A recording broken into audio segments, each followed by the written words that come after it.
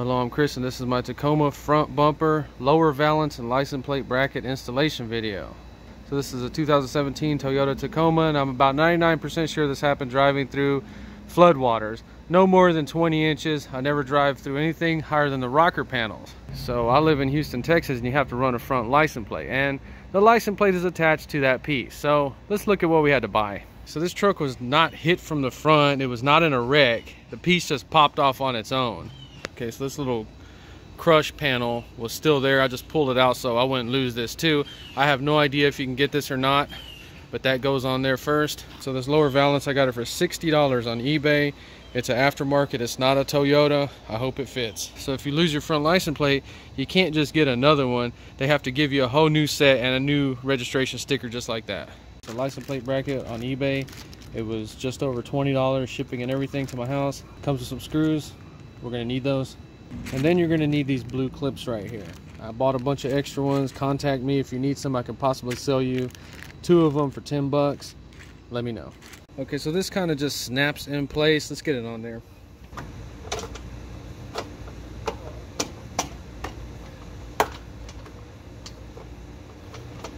Okay, so now the lower valance just snaps in. The little blue clips have to go through this. Let's see if we can figure out how to do this without taking the grill off.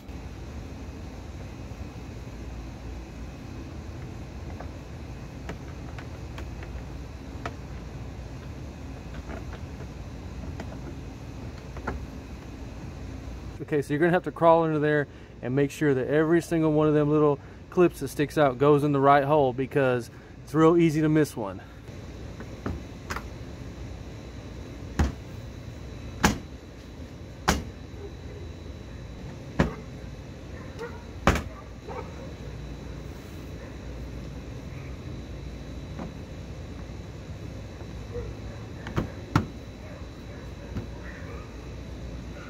Okay, so it's on there and it's looking okay. It does have a little gap right here. We're gonna have to do a little bit a closer inspection and make sure that each one of those clips is attached. So it's getting dark now, but we are gonna stick with this project till we get it done. So the grill is gonna have to come off no matter what. Let's get it off. So you gotta pop the hood to get the grill off. There's 2 screws and 2 little plastic clips. Let's get them off.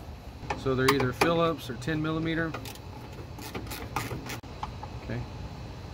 10 millimeters right there, going towards the headlight right here. Take this off. You can reach under there with your fingernail.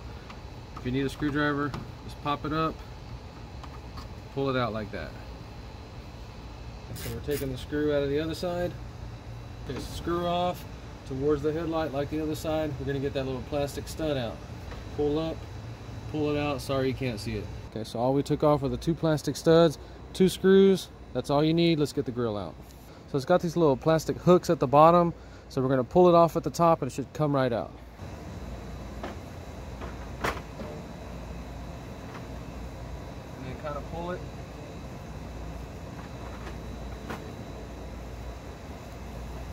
Okay, so you got one of these on each side. These have to be completely removed. It's got another little plastic stud like that. Pop it out. These are different, don't mix them up. So it has 3 kind of little barbs sticking into the body of the truck. Just watch how I get it out.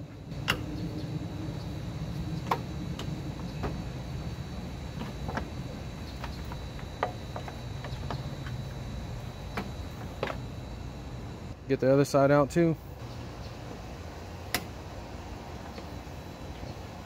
So they do have a tool for it, I just can't find mine.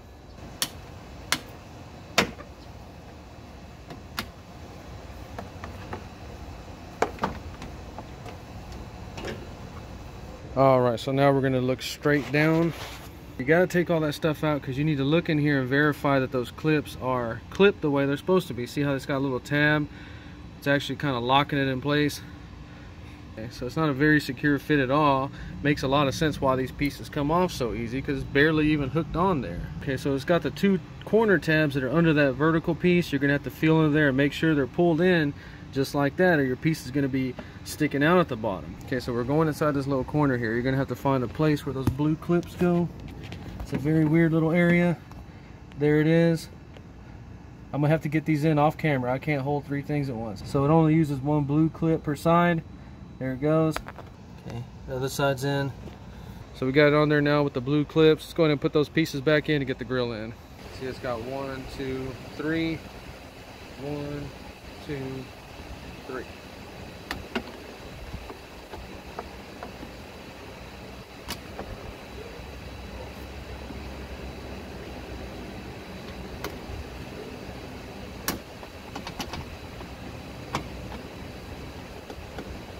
So when you're putting the stud back in, you got to pull this little thing out so it slides in there real easy. Do not put it in there like that, you could damage it. Pull it out, slide that back in, push it in.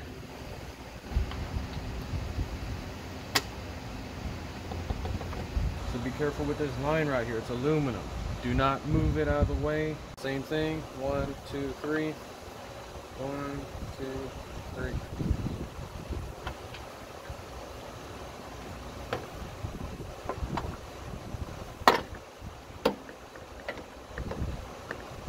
So a little clip.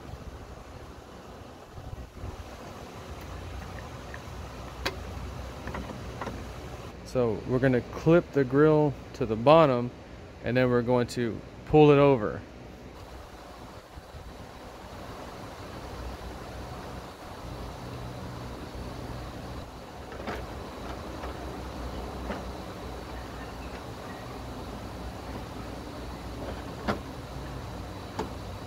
Screw. Okay, so don't tighten it all the way just yet. Remember to pull the little pin out. Push it in. All right, screw. Remember, get it like 90%. Don't screw it all the way down yet. Okay, this is the clip I didn't show earlier. Same thing like the other side. Get it out. And then push it down. Ready to go. Move it around. Make sure nothing is in a bind. When you tighten plastic down, you can bust it.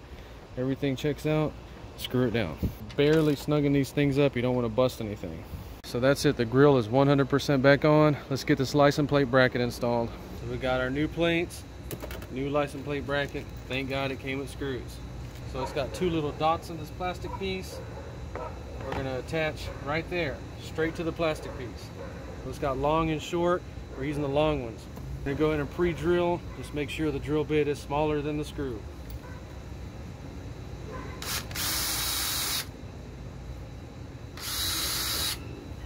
So these are 10mm and match the rest of the Toyota bolts.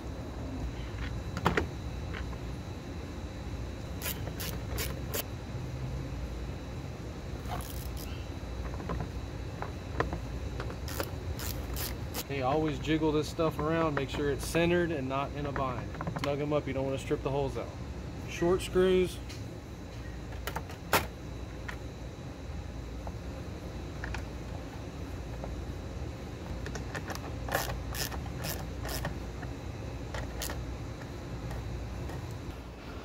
Alright, so everything's back to normal now. If you enjoyed the video, please like and subscribe, and thanks for watching.